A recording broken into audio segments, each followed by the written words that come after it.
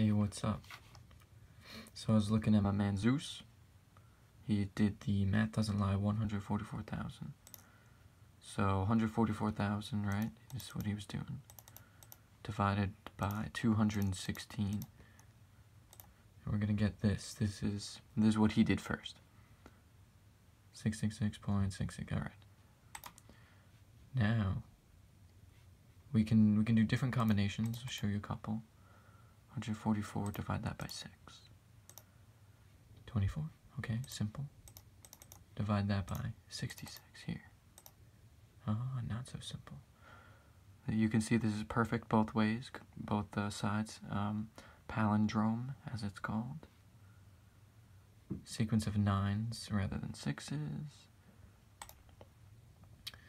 144,000, or 144, divide that by 666.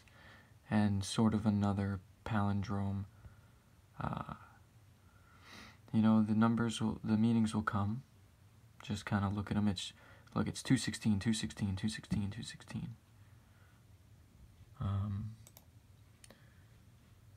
Let's do 144, divide that by 216. And then you can reverse each of them. Okay, see that? Then we can do 216. Divide that by 144.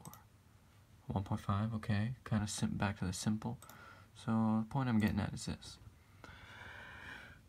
He was asking, what's the meaning of 216? Zeus was asking. So apparently 216 asks you to believe in yourself constantly. It's pretty nice. 555,000 or 555,000. Kind of cool. I found this interesting on Yahoo Answers here.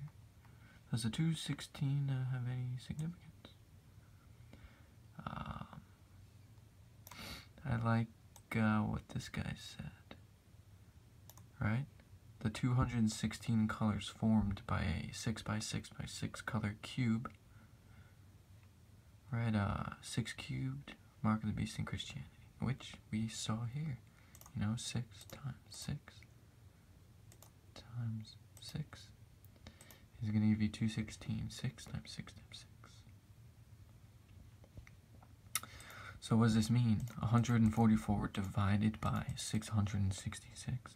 What could this mean? It's going to give us 216, 216.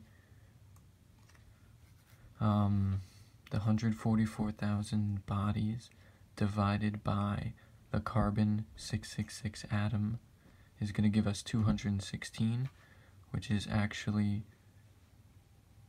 us believing in ourselves constantly.